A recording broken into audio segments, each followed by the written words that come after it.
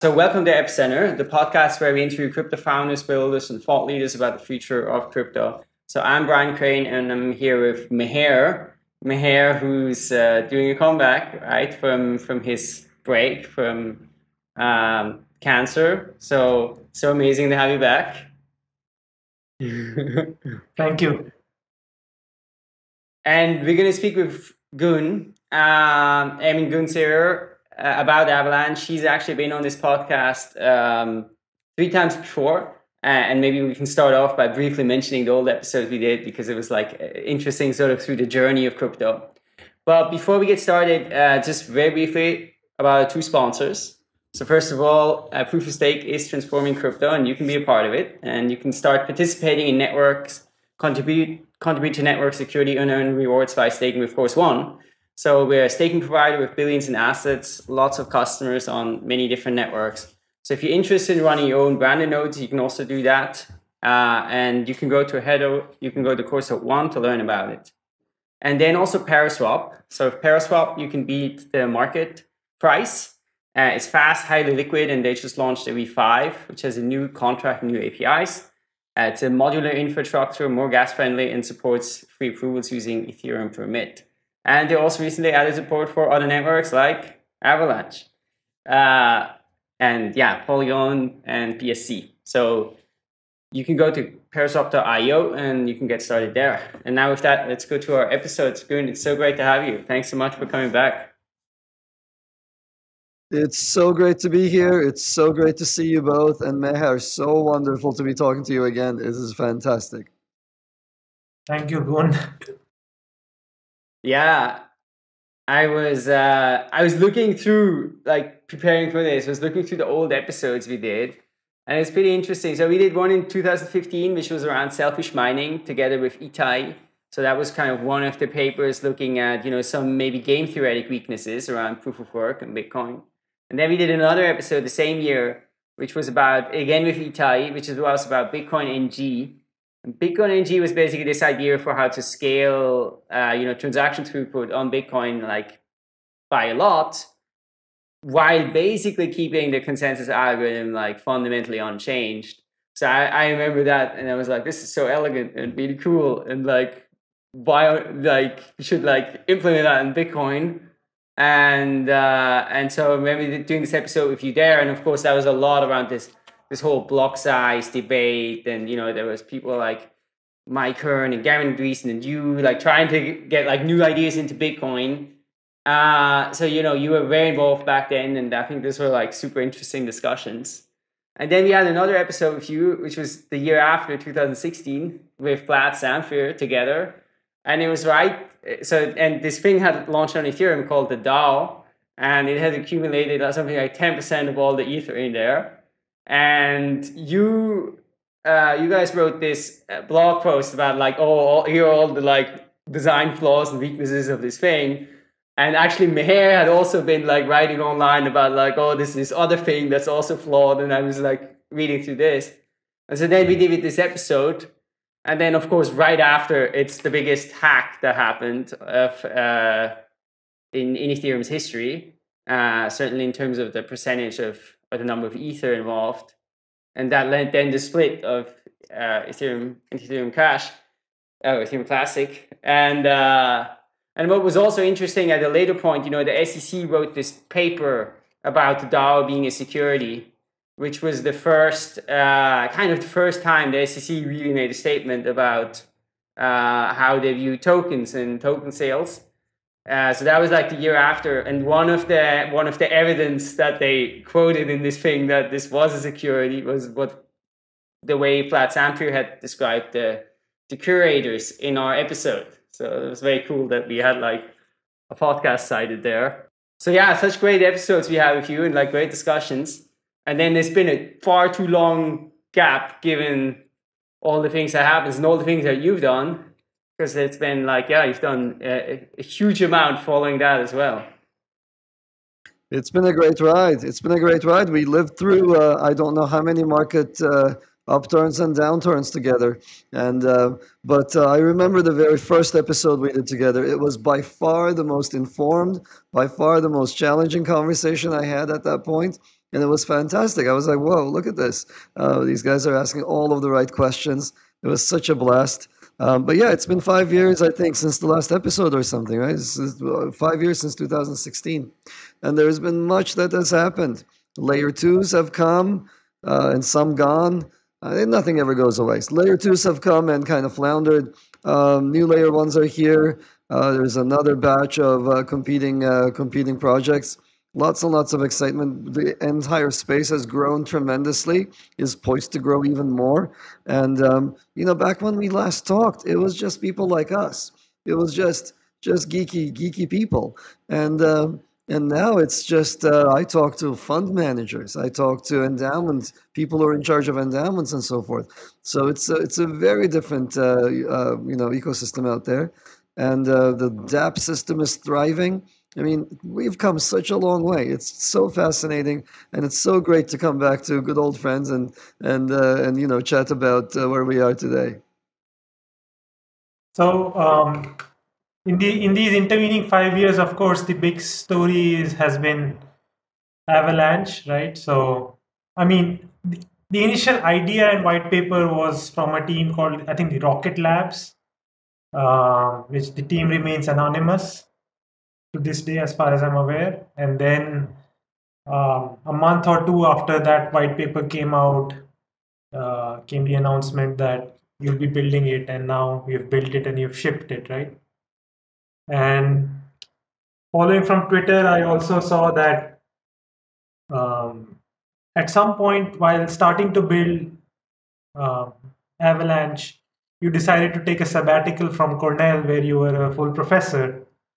And when I saw that tweet, I was like, "Wow, that must have been a big decision." What was it like for you to take a break from being being a full professor there and embarking on a journey like this? It was very straightforward, actually, Mayor. It was very, very simple for me because as a professor, you're constantly coming up. As at the research university, you're coming up with new ideas. You're coming up with new ways of approaching problems, and you are working with some of the best and brightest people on the planet. So we do this, and you don't necessarily pay attention to product market fit, right? So as a professor, you're there for the academics, you're there for the science. So you're trying to figure out ways of advancing us. So I worked on a bunch of other topics in the intervening 5 years. So I worked on characterizing decentralization. I worked on characterizing scalability. I worked on a layer 2 protocol, T-chain. That's really, really fast. I think it's the fastest layer 2 protocol. And but at some point, you work on something that is so big that as soon as you do it, you go, okay, this is important. And so my whole life, I had been educated. I'd studied this stuff. I never thought consensus protocols could be fast. I never thought Byzantine fault tolerance could be cheap. And as soon as we started dealing with the Avalanche protocol, we noticed that, hey, this is going to be big. It's just so different from everything that came before us. It's so different. Even other academics don't understand just how important it is, and they can't even fit it into their frameworks because it's just so much better across so many dimensions.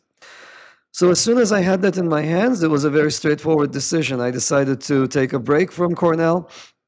I ended up taking 1 year of leave of absence, formed the company, started building it up.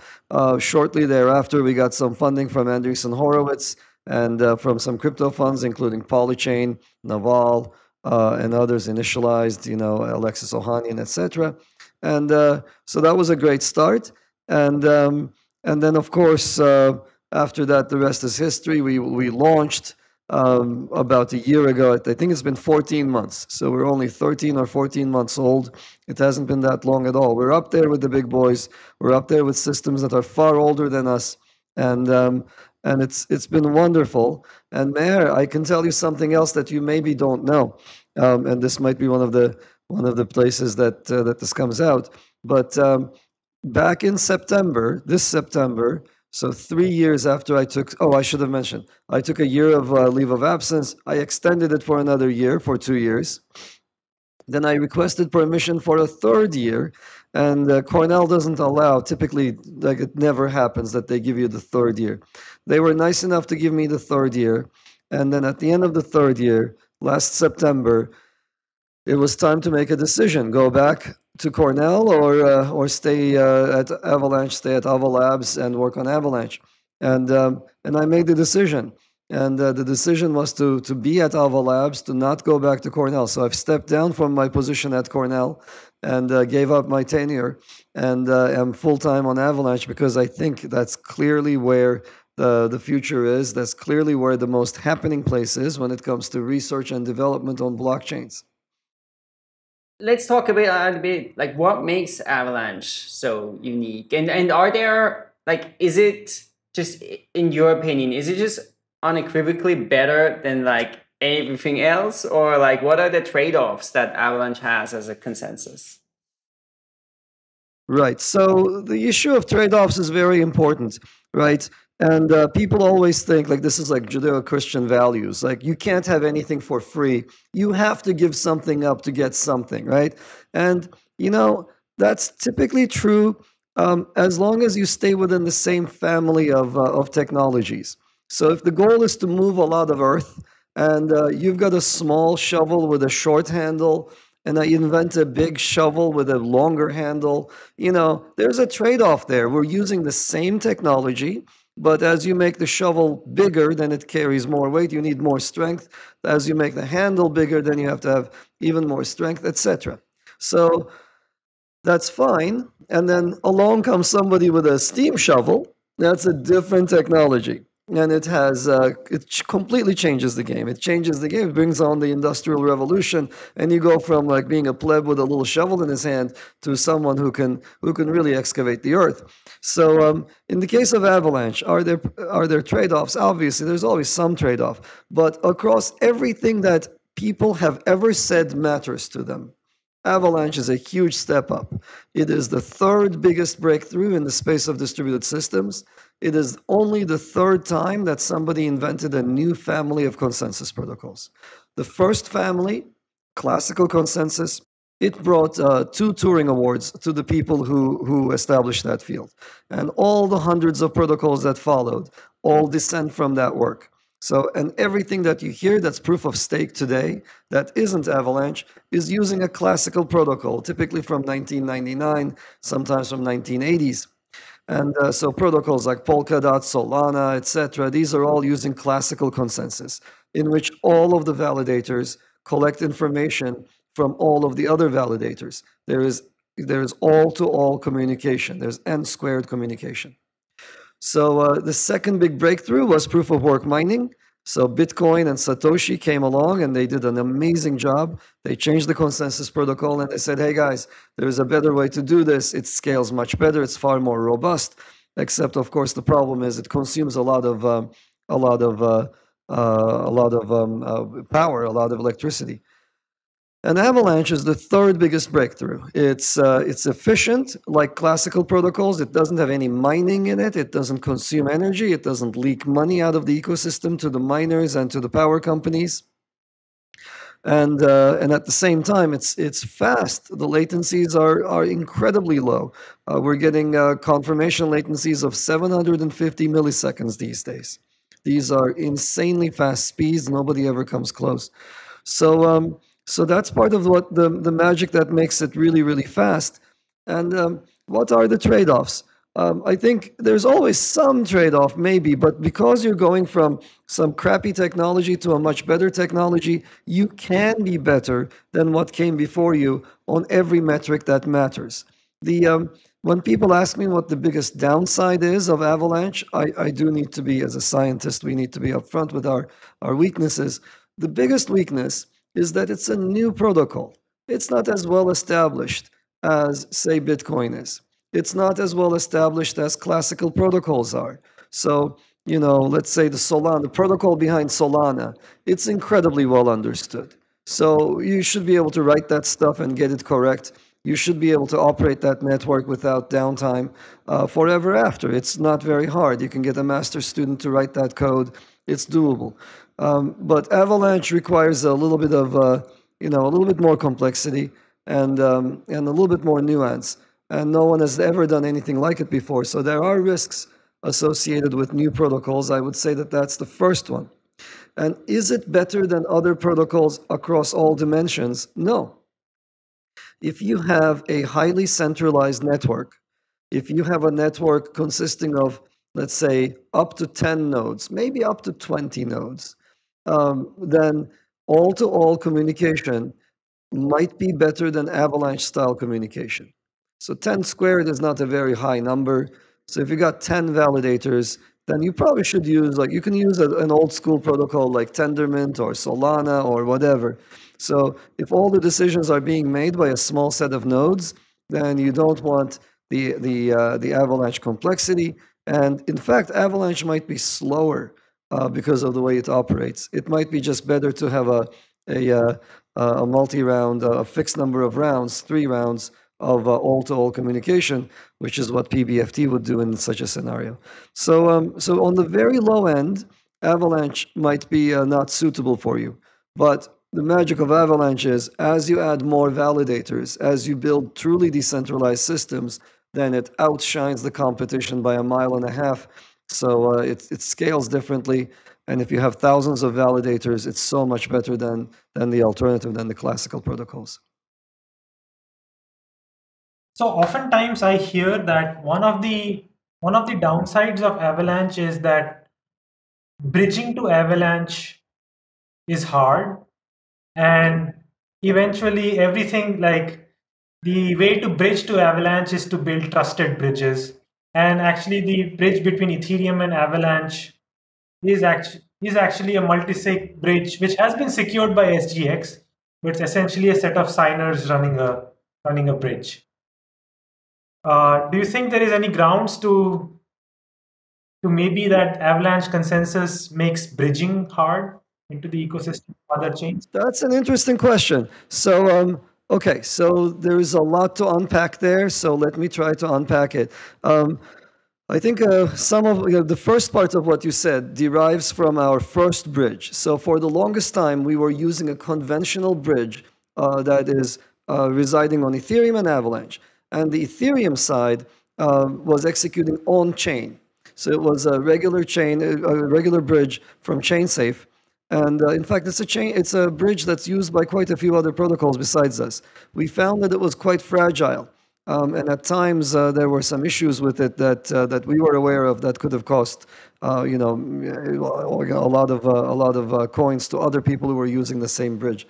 So it's at some point we decided, hey, we need to ditch this thing, and we need to go to a much better foundation. So we built an entirely different kind of bridge based on a very different kind of technology for secure execution.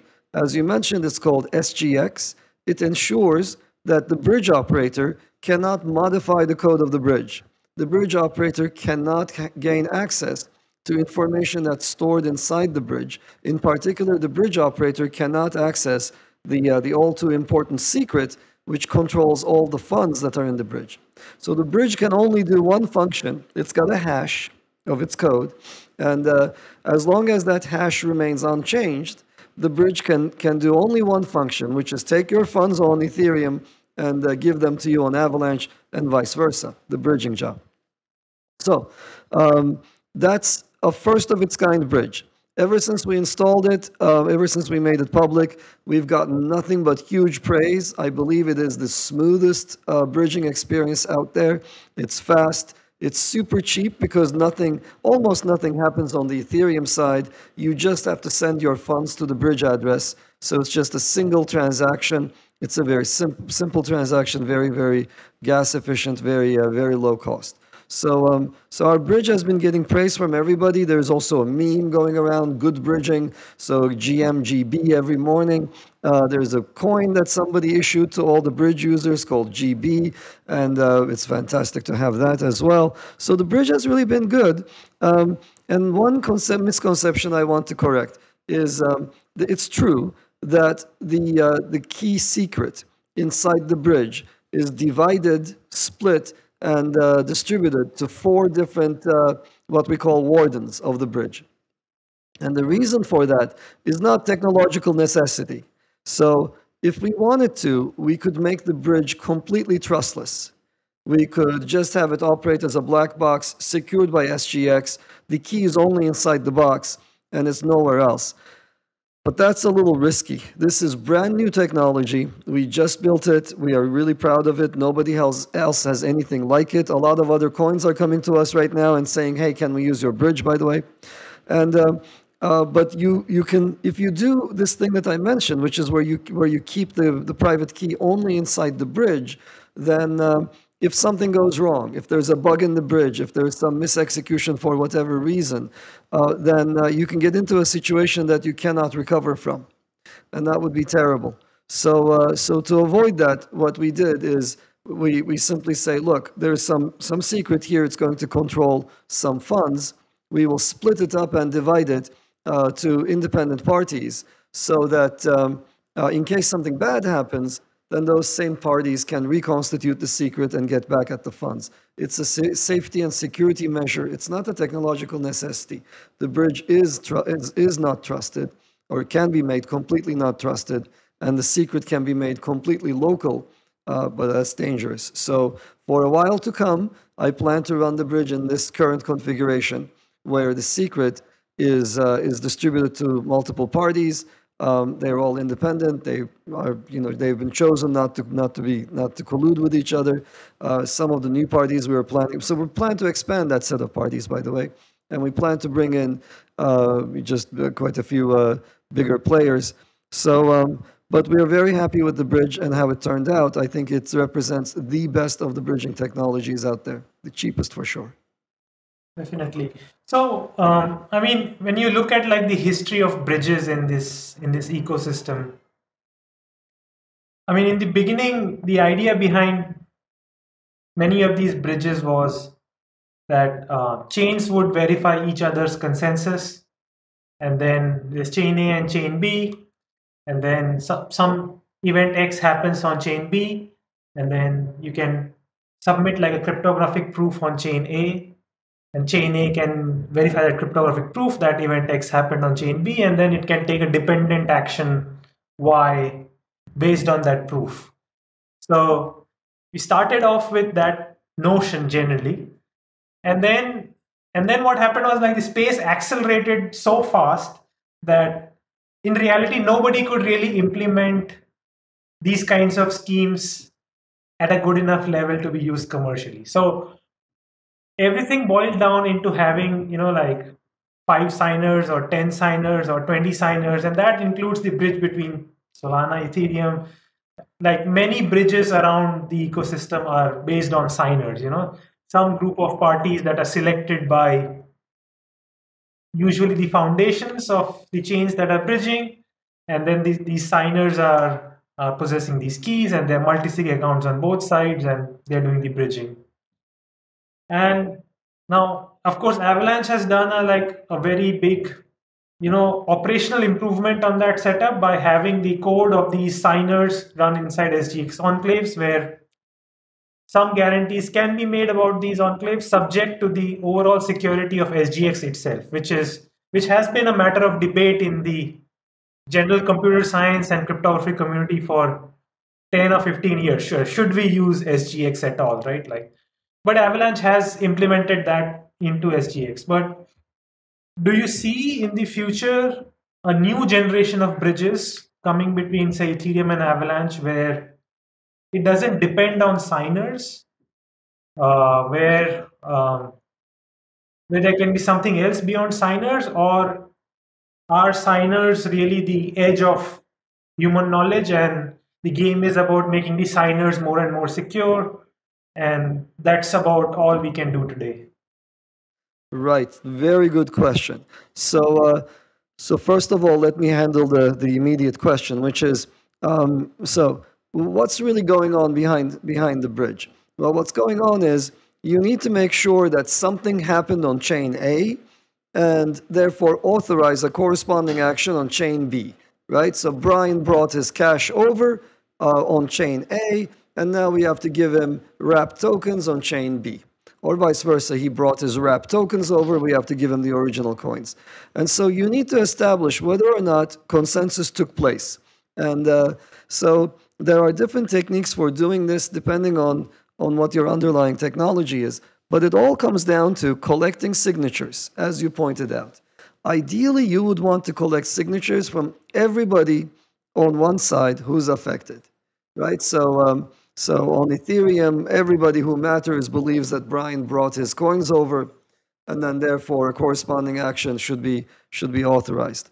So that's a good question. So how do you do that? It's hard to determine everybody who matters. It's hard to. It's also very, very costly to collect signatures from everybody on Earth. If you try to do it, then this act of collecting signatures can itself become a security hole, because suddenly people can DOS you by asking you to sign a whole bunch of things. So it's a dangerous. I mean, it's a complicated game to play.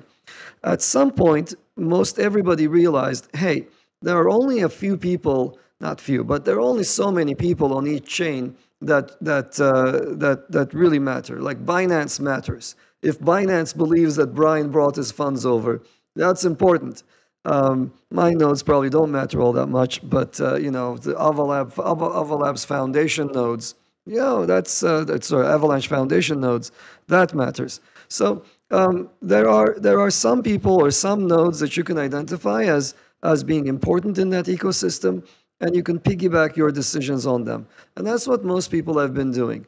Can we get to a mode where we don't have these? I think it's hard, Meher, because if you do, like as you start polling everybody, then that is a lot of cost for everybody, and if, depending on how the bridges are used, that those requests may be way too many in number. There are people working on less trusted bridges. Like Axelar is working on one, and there are many others actually currently looking at various different technologies for making that execution faster or cheaper or more interoperable. But I don't know of anybody who will be able to beat the efficiency of an SGX implemented execution technology. Now, second point, unrelated tangent, and I think I can say this because I'm an academic. Academics love, what do they love? They love intellectual challenges, let's put it that way. They love tying their hands behind their back and solving something that's, that you could easily solve if you had both hands open, but now that you had one hand behind your back, it's a different thing. They love these Sunday puzzles. And secure bridging or secure execution in an environment where nobody has any hardware support is really hard. It's so challenging. And there are so many academics out there that made a living out of this. They devoted their careers to these kinds of problems. What other kinds of problems did they devote their lives to? There's somebody out there that we all look up to, we love, and spent a lot of time, multiple years, solving the problem of leader assignment, leader election, and ID assignment in a network that's organized like a ring where none of us have unique IDs. Okay, so imagine, essentially he's saying, look, there might well be networks where we're talking a ring. I can only talk to my right neighbor and left neighbor. I need to elect a leader, and everybody else needs to elect the same leader, and none of us have IDs. And this gets dozens, maybe hundreds of papers. It's a really interesting problem, and it's really hard to solve, it turns out. But you know how we solve this problem in real life? We just look inside the Ethernet card. Every Ethernet card has a unique number. Okay, the industry makes sure it's unique. That's your unique ID. It was assigned to you. We're done. Okay, so tiny bit of hardware support. It's just obviated years of research. Once you have that unique number, leader election is incredibly trivial. All of that work disappears. So now if you go to someone like this, who spent many years trying to build complicated protocols and algorithms and so forth, and you say, look, I've got this chip. It does secure execution. All your work, it's kind of silly. They will react and say, well, that's got issues with it, blah, blah, blah. Yeah, of course it's got issues with it.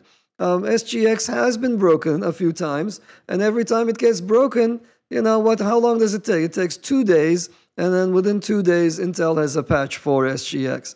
So I wouldn't listen to these academics all that much. They're nihilists. Nothing is good enough.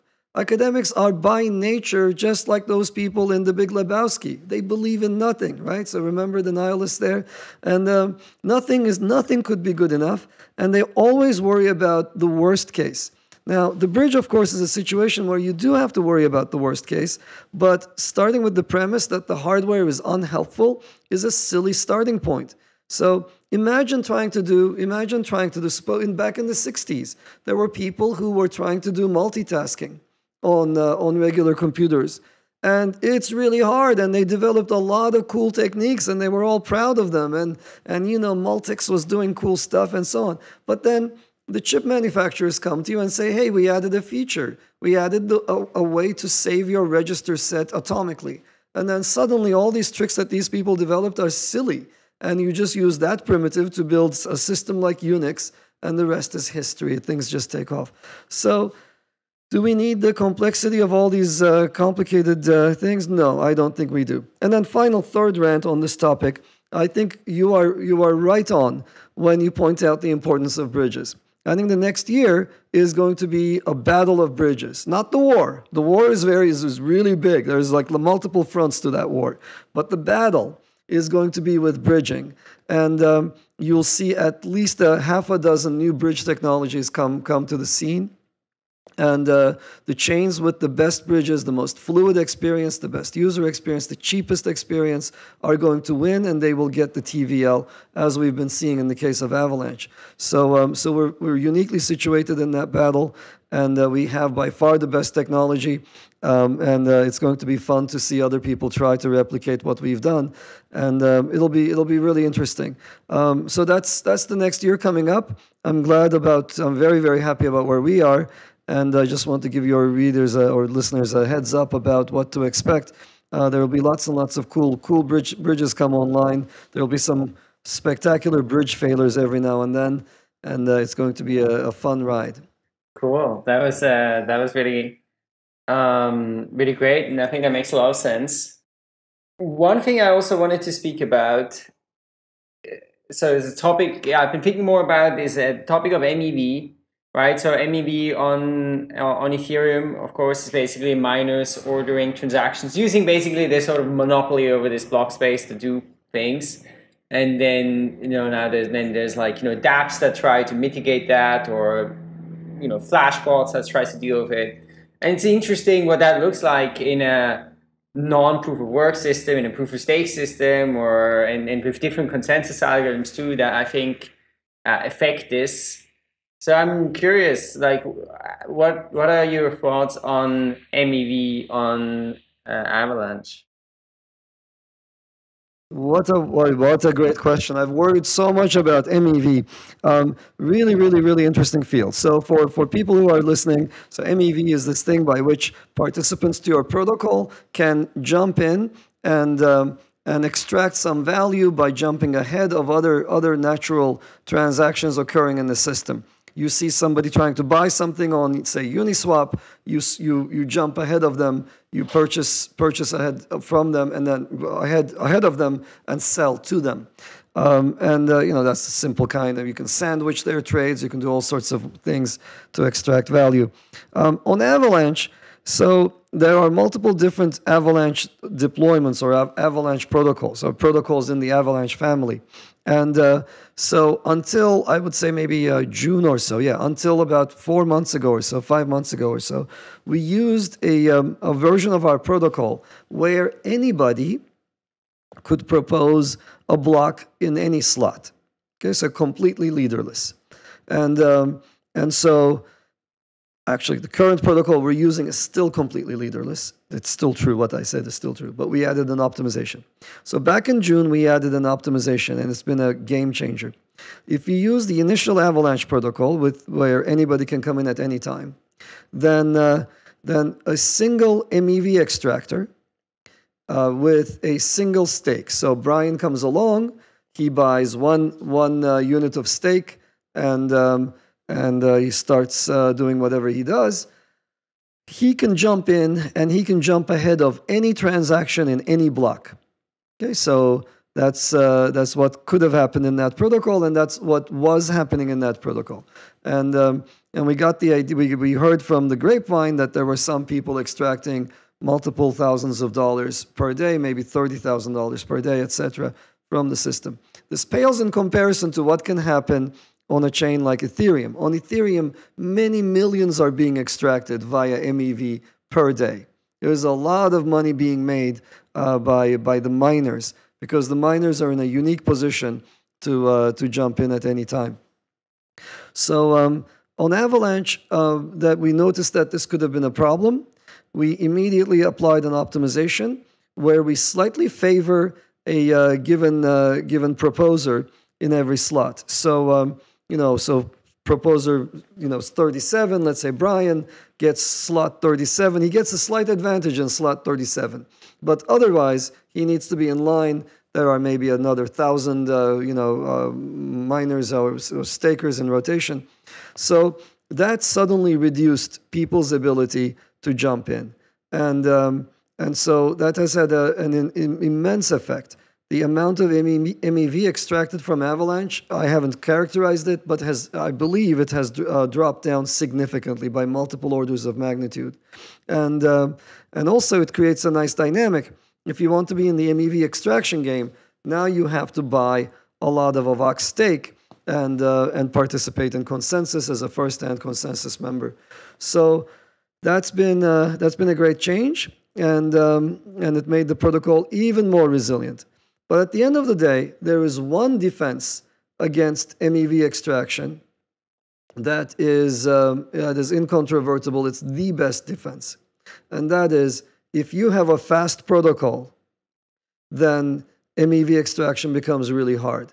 So when your protocol is lagging, let's say 15 seconds behind real time, like it is with Ethereum, then there's so much MEV to extract. You know the future, right? People submitted transactions 15 seconds ago, and there you are about to craft your block as a miner in Ethereum, and you can do whatever you want because you know how the price has changed in the intervening seconds. And in the case of Avalanche, we are by far the fastest chain. We're the only chain that goes from submission to completion in less than a second. Our time to finality is 750 milliseconds these days. So we go from initial injection to being completely done with the transaction in the blink of in just 2 blinks of the eye. So like you do this and it's done. And so it's so fast that the value to be extracted is much lower. That's at least an order of magnitude faster than other chains. So it's an order of magnitude faster than Ethereum. It's an order of magnitude faster than Solana. So that's how you, I think, eliminate most of the MEV. And then these other optimizations at the protocol level, they create a nice dynamic. Whatever remaining value there might be goes down substantially. So we've done a bunch of things, as I mentioned. So we are naturally, I think, possess low value, and with just a small optimization, we managed to turn the game upside down and force the MEV extractors to have to hold a lot of stake, which is a great thing for the Avax token holders. So, I mean, back when Avalanche was very early on, right? So one of the things that I loved about Avalanche is that it was the first leaderless consensus algorithm. By which, what do we mean when we say leaderless consensus algorithm? In Bitcoin, every 10 minutes there's a winning miner, and the winning miner has a block, and then it can put transactions into the block, and it has full volition about which transaction it puts in. And then came a generation of proof of stake protocols, which includes Tendermint, which includes Solana, which adopted these other family of consensus algorithms that you mentioned earlier, based usually on practical Byzantine fault tolerance from 1999, where there's again a leader, and that leader keeps rotating, and there's a leader schedule where you know who the leader is going to be, and whoever is the leader can put transactions in the block and can order them. And in Avalanche, what was very impressive, like very early on, was that anyone can propose a block, and then the network will come to consensus on one of the blocks, and it will discard the other blocks. But this consensus will be built ground up by the polling that's done by the various nodes themselves. And then it seems like what happened. What happened was that when anyone can propose a block, then maybe the network could split into validators that are naive, that are not trying to extract MEV at all because they're just downloading some software and running it. And then there are like some very sharp validators that are trying to extract the MEV.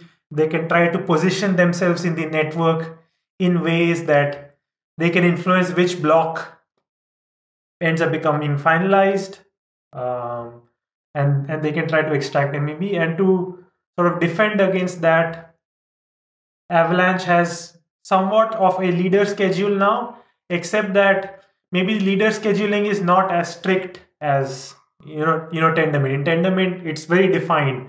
A is leader, then B, they have a hard C. leader. Whereas in Avalanche, it's like, well, if it's A, then B, then C. But if A proposes, then they have an advantage. But if A doesn't send the block, then X or Y could send the block and theirs will get accepted. It is like a weak leader schedule. Yeah. And so with this weak leader schedule, what's happening is sort of like Avalanche, in my mind, is kind of like becoming equivalent to Tendermint or Solana or ETH2 in terms of MEV, because there's still in terms of MEV. No. Are we becoming equivalent? No. Let me see. Let me think about that. In some sense. So, is that what's happening? No, I thought about this before, and my conclusion back then was no. It's going to forever be a different profile. Hang on, but I do need to recreate my thinking. One of the things I love about talking to you guys is we just kind of talk. So I didn't come into this knowing what questions you would ask me. So bear with me as I try to think this up on the spot. So if we were to take a look at a system like Tendermint, let's say, versus Avalanche with the weak leaders in place, then that's true. That the weak leaders do give an advantage to a chosen person per slot. That's definitely true.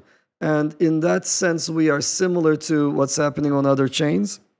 There's still a huge difference between being a chain that takes, let's say, in the case of Solana, like 15 to 20 seconds to, I think, 12 seconds, whatever the number is, 12 to 20 seconds to finalize versus a system like Avalanche that's taking less than a second to finalize.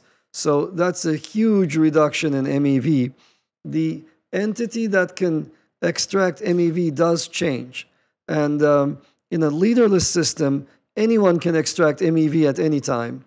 And with a weak leader, then there's a dedicated person, there's a designated person who is in a favored position per slot, and other people will find it very difficult to extract MEV. So I think that change, that optimization for Avalanche with weak leaders was a good one. It drastically reduced the amount of MEV extraction. It changes the way you extract MEV as well. So anyway, we can talk about this at length. And the bottom line is, what's the slippage you get when you go to Avalanche? When you go to, you've bridged over, you're going to use Pangolin instead of Uniswap, or you're going to use Trader Joe or YetiSwap or Canary or whatever. Instead of whatever people were using on Ethereum. So what's the slippage you get? Who jumps ahead of you, and how much worse execution do you get? And at least at the moment, I can just look empirically and my eyes don't lie to me. The execution on Avalanche is incredibly good compared to what happens on let's say Uniswap. Every single Ethereum miner is extracting MEV right now, all of them. And the way the Avalanche network is, there are so many people who are securing the network, and so many of these people are first-hand participants in the network that they just will not do any of these attacks. So that's, I think, the big difference. When you have a designated miner class, you have these people who are sharks. You know how miners are, right? They're there for the money and only the money. They are not really forward thinking. They have some calculations they've made. And if someone comes along and says, here is some trickery that allows you to make more money, they all jump and start using that trickery. So that's what's happening on Ethereum, and I see no reason for why that should change. We've seen this in the case of Bitcoin miners as well. They are completely profit-driven. So they will do whatever makes sense for their profits. And in Avalanche, the way the protocol is, the vast majority of the stake is not extracting. My nodes are never going to extract MEV from any user. So when it's their time to propose blocks, they will do whatever is right. So that's, I think, a fantastic situation to be in. And the MEV to be extracted is far lower than a system like Ethereum. No, that definitely makes sense. I think that's one of the big differentiators of Avalanche, which is it's not a very delegation heavy system, where in other proof of stake systems, because you usually have limitations on the number of validators. Like in a Tendermint chain, you probably shouldn't go above 150 validators. So there you have to have delegation, where I, as a holder of tokens, am delegating my voting power and consensus to a particular commercial entity. And then when there are these commercial entities, then of course they will have professional MEV extraction systems. If not today, then eventually, right? Like the Nash equilibrium is sort of, everyone runs an MEV extraction system and distributes that via lower commissions or something else, right? But in Avalanche, because essentially there is not a limitation on the number of validators, anyone who has coins can become a validator. And so the hope can be that, well, at least a certain fraction of the network, that is regular people running validators, won't have professional MEV extraction systems. Now, that can be the hope. Now, of course, there's going to be entities like, I don't know, probably Binance has a lot of Avalanche tokens, or the exchanges will have a lot of Avalanche tokens, and they'll have an Avalanche validator and they'll end up running MEV extraction systems in the future. But probably a bigger fraction of the Avalanche network compared to other proof of stake networks might be one where people are still running naive code with no MEV or something like that. So that could definitely be a structural advantage in Avalanche. One curiosity I have about Avalanche is not a technical curiosity anymore. It's in the beginning, right? There was Bitcoin and then there was Ethereum, and there was a point where these were the only two that mattered, and there was an earlier point where it was just Bitcoin that mattered, and kind of both of us have seen those points in history. And and now there are so many chains. Most of them don't matter. But yet it's even in the chains that matter, you see that they are starting to develop very distinct personalities. Now, for example, I couldn't go to the conferences in Portugal, but my friends tell me that there was a Cosmos conference and there was a Solana conference, and my friends tell me that when you went to the Cosmos conference, it was a bit like the earlier crypto nerds kind of hanging out kind of atmosphere. But when you went to the Solana conference, it was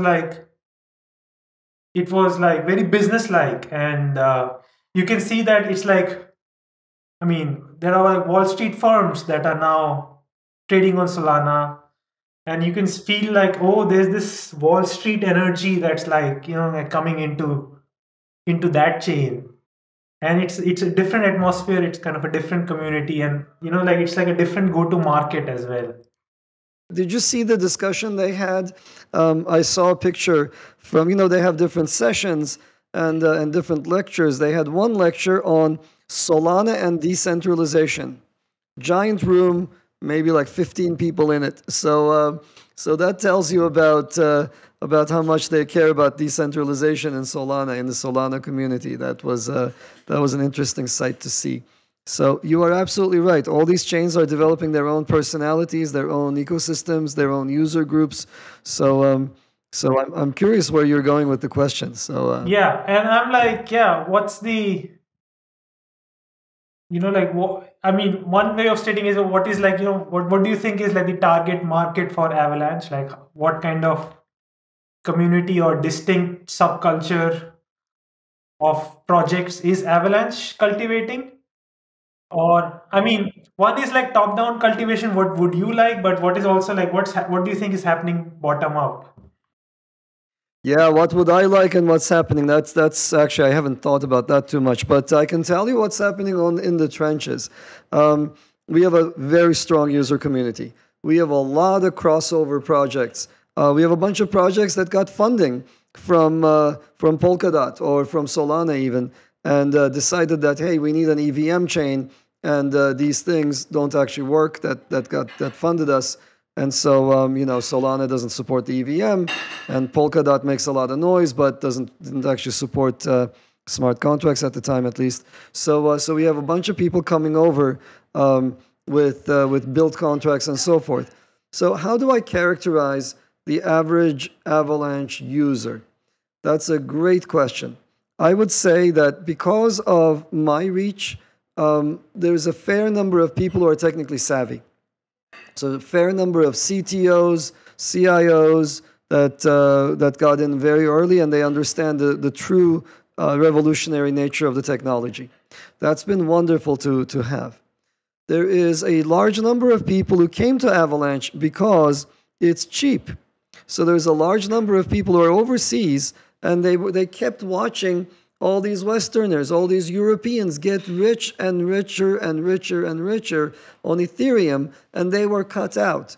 Right now you can't do a trade on Ethereum on an AMM and pay less than $100. It's just, the slippage plus the fees is going to be pretty nasty for you. And if your entire budget is $200, you're not going to pay like $50 in fees or $100 in fees. So those people were cut out of DeFi. They had no place to go. And so Avalanche attracts a fair number of these people. And it has, for them, been a godsend. Every day, I get a whole bunch of messages saying this has been a life-changing experience, And not only because of Avak's coin appreciation, which it has done really well, but also because we gave them an ecosystem. We gave them a home. We gave them an accepting place. And the people who want to run a validator, you can just run a validator. You don't have to partake in a Paraswap auction, or not Paraswap, Parachain auction. That's ridiculous crap. That's just like stuff for the rich. So you can get into these situations and be a meaningful member of the Avalanche community. So we attract a lot of people who couldn't do that elsewhere, and they came to us. We have, as I mentioned, a technically savvy community. Go into our channels and you'll find a fair number of very, very, very informed, intelligent people who understand how these protocols work, what the differences are. The other thing, I guess I would say that a lot of our users are new to crypto. We brought a bunch of new people in. The area also grew during the pandemic. So maybe everybody else also has this, I don't know. But I do know that there's a fair number of people for whom Avalanche is the first coin they owned. And that's an interesting situation. Such people tend to be a little bit more skittish. They tend to be, when there is the usual China FUD or Russia FUD or India FUD, they freak out a little bit more. If you have a bug in your system, they think that's the end of the world. They don't understand that these things happen with some regularity and they get fixed. but what it is, whatever it is, it's just part and parcel of having a lot of new people. So those are, I think, my three characterizing points. There used to be, we were mostly relegated to techies, but now traders are coming in, and traders come in based on two things. The traders come in when they see another person with deep pockets. They like to ape. They see a rich person doing something. They're like, hey, this guy must be doing something right. So, that's fine. That's a silly behavior. But they do it. That's fine. The other thing they do is they come in because the on-chain metrics are in their favor. If you look at our TVL and our market cap, we have the highest TVL per market cap. Okay, so I can't really comment on the price, but people who've got lower TVLs than us have higher market caps. So we're in a very good situation. High TVL is fantastic. People who see our growth patterns, they come in. So more frequently, these data-driven traders have been coming into to Avalanche, and that's a very different community. So they may or may not understand the revolutionary nature of the underlying technology. We also have quite a few, I would say, normal people. So this is very important to me. And this is actually one area where I strive to differentiate us. Almost all of crypto has been appealing to the same kind of anti-establishment, anti-everything crowd. Right? They want to break down society. They want to break down the dominance of the dollar and have, say, Bitcoin instead, or the Ethereum folks. I've heard crazy things. Oh, what if we build a system that is used to store, terrible content?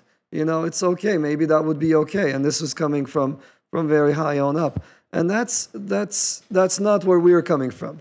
I think I want to, or if you wanted me to position us, I would position us slightly to the more humane side of where crypto is today. So none of this like, you lost your coins, what's it to me? Or I got mine, so screw you type people. But more of the, how are you doing? I know I will do well, and I want you to do well in life as well type of people.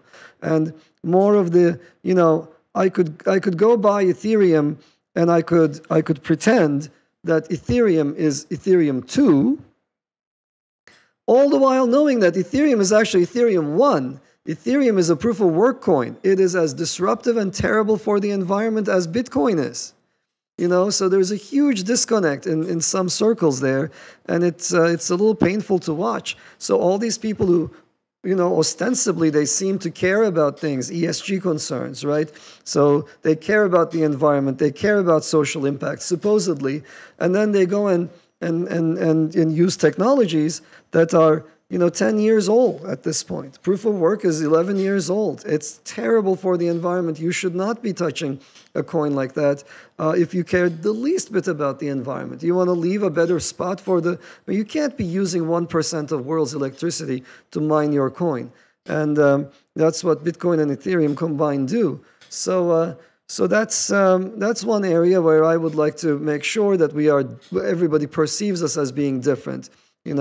We are a fast chain, we're a high capacity chain, we're a very versatile chain, and the people who understand our subnet infrastructure, etc., the techies know this, the normies will take a while to understand. But most importantly, I would like to attract delightful, normal, reasonable people. People who don't want to break down society as we have it. People who want to essentially preserve what we have, but make it much more efficient. Make the rails more efficient, cut out the fat. Like even as I speak, right above the laptop, I'm watching Wall Street, and those people, they're the gatekeepers. They collect rent. They don't give you service. They in fact give you poorer service. They jump ahead of your order flows, right? So people who want to cut that out and leave a better world for their children, those are the kinds of people I would like to attract. So. And I've done everything I know to do, everything imaginable at the protocol level to build something that will appeal to them inherently. And from now on, It's just a game of mostly sitting back and letting the sort of the usual percolation of ideas take hold and have people understand what it is that we have. Because I do, it's I think clear to me that we have something that's far superior, both technically to other proof of stake coins and also value wise to at least some of the big incumbents in the space. Right, yeah, and really best of luck going for the journey that's there to come. Thank you, Mayor, and best of luck to you as well. This has been such a blast.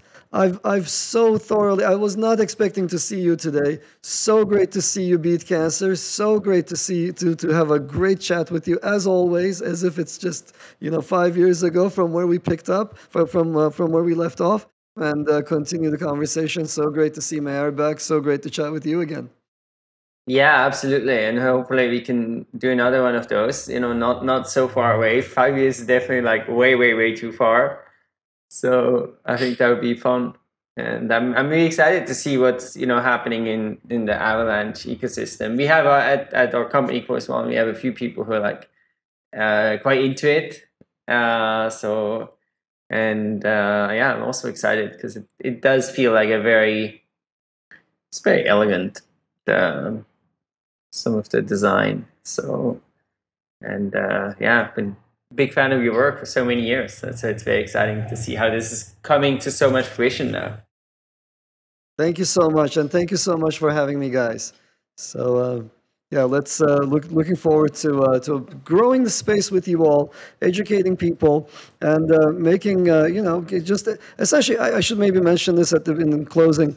Our goal in Avalanche is to bring into the space the many hundreds of trillions of assets that are not in blockchain form, and this space only grows with more and more value coming into it. We built our infrastructure to allow that. I talked about the scalable consensus protocol. We didn't talk about subnets. Maybe we'll talk about them. We can talk about them at a future discussion. But we have an infrastructure that allows us to create essentially blockchains for custom use cases that are open or semi-open or maybe closed, depending on the use case, and but interoperable.